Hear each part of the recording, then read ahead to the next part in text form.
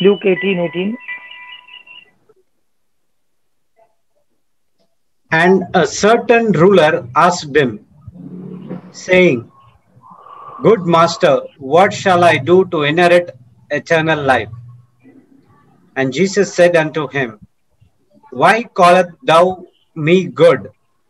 None is good, save one, that is God.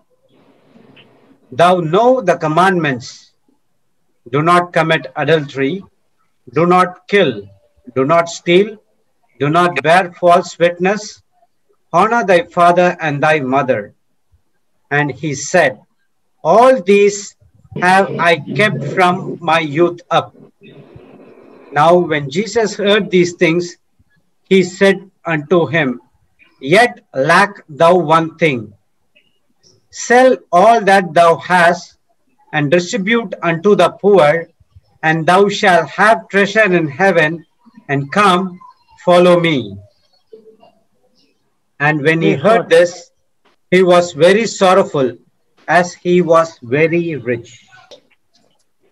And when Jesus saw that he was very sorrowful, he said, How hardly shall they have riches enter into the kingdom of God?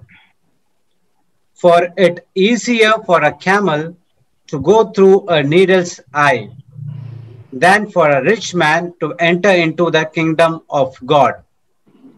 And they heard it said, Who then can be saved?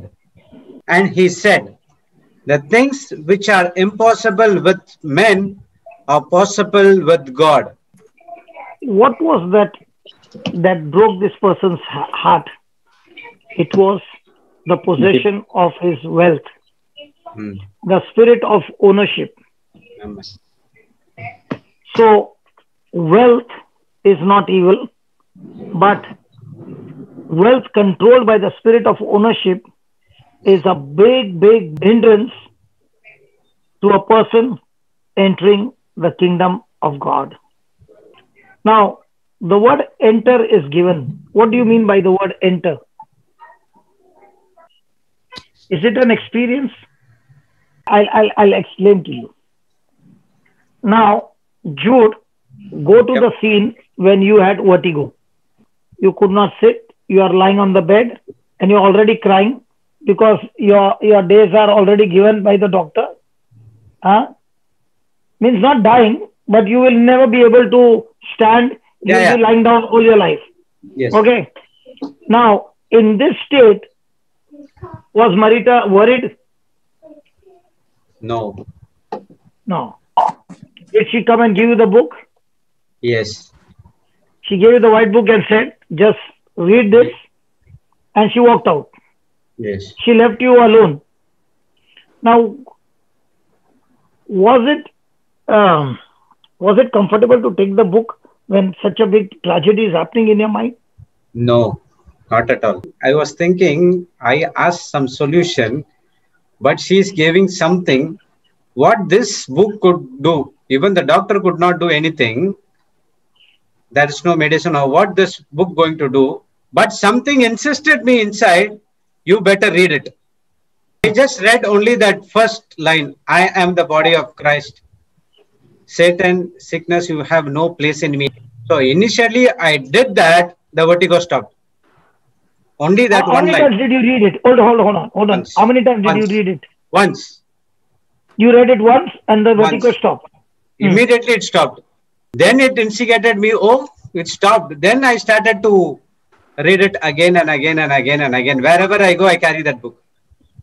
Okay, now my question is, you read it once, Hmm. it stopped, correct? Yes.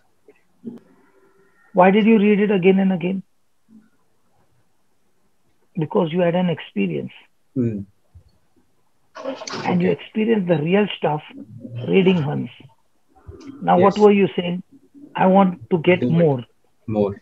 I want Now to I do want it. to get more and more. Now, you know, there is some experience you got. Now, even if she takes the book, you say, give me the book again. I'll read it.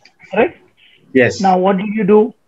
You entered into the Kingdom. kingdom of God principles. Okay. So what is enter? Experience. Experience of what? The real, true True system. effects of the kingdom. Because you asked no question. The doctors could not do. What Hmm. will this book do? Yes. Now, when you read the first line, now you came to know, oh my God, this book is like a magic book. Yes. So you must have started like a magic book. But as you began to go deeper and deeper, God began to unfold the mysteries, and you began to see for the first time the real stuff. And when you got the real stuff, you got hooked up like as if you got taken drugs. See, it is an What experience. is Once you taste that experience, that's why the Bible says, not taste and see that the that Lord the is Lord is good. good. Unless you taste it, you will never know. You will know about God, He's talking about goodness. But when you taste it, you will say, I'm sure about Jesus because I have got an experience. And now I've just taken the first step and I've seen what kingdom living is like. So, in the same way, the Word of God gives me entry to go into the kingdom and get the first taste of the kingdom of heaven. praise Praise God. So, when you have invested time in wealth, you got no time to pursue for the Word of God. word of God? So, whenever you are using your time, wherever you are using, it means you have given it the top priority. So, each one of us have the option to treat anything in this world As a priority. or in the kingdom of heaven as your top priority. That is your freedom. So the moment you went into the kingdom of wealth and you're spending your time there, you won't even know. You have got so trapped into that that you are being said, today you did not get, no, tomorrow you'll get, and tomorrow you'll get, and tomorrow you'll get. Now your passion is going on increasing even more and more, and you want to go in that direction. Now, what happened to you? You have become a prisoner of your own passion. So, what is Jesus trying to tell here? Jesus is telling those who are listening to him that a camel could go through the eye of a needle more easily than a rich man could enter the kingdom of heaven. Now, what do you think about this statement? It's a metaphor, correct? But tell me, what is the size of a camel? What is the size of an eye of a needle? Now, when Jesus spoke the eye of the needle, did he have a sewing needle in mind? It is said in the commentary that in that part of the world, the eye of the needle refers to two wooden posts which are planted vertically, not horizontal, vertically in the ground, close enough together so that a camel can squeeze between them with only difficulty. The definition of eye of the needle for us is the sewing needle. Now, the camels are not a small animal, and this post was kept, okay, where these camels who had become dirty were brought over there, praise God, and this vertical post were to clean these dirty camels. So the camel driver leads the camel between the two posts. The camel would go through and the camel would get cleaned up. So the post was so much that the camel's sides are stuck against the friction to the pole. And sometimes what used to happen, the camel would go and get stuck. Now, when he would get stuck, that was the time they got good opportunity to wash the camel and give him a good bath because he's not going to run forward or backward. He's got stuck to the post. Okay.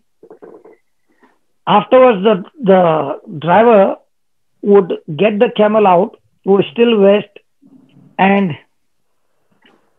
take him from the post further out so that he has gone through the eye of the needle. The post is called the eye of the needle. Okay. So even though he's stuck, he will drag him through that so that his whole body is rubbed on that. And so Jesus is using an analogy. So when you look at the pole and you look at the camel, it looks very, very difficult that this camel will pass through. So it is difficult for a rich man to enter the kingdom of heaven, but it is not impossible. So also for the camel to pass through that post is not, it is not that it is impossible, but the camel has to be willing to obey his owner. And when he keeps obeying, the camel finds himself that he has gone through the eye of the needle, but when he's coming out, he's not coming out the dirty camel, is coming out absolutely clean camel. So also when you are going to enter the kingdom of heaven, there's a post and you have to obey the owner, the Lord, and ready to be squeezed in and not give up, and see to it that you go through, so that by the time you have passed through, you have been cleaned completely. So when you're getting cleaned, what remains out is the dirt. And what is the dirt? That dirt is the spirit of ownership which you have left behind. And now you are ready to submit to God, and God is able to help you to live your life in His fullness, in His plan, in His purpose, in His will.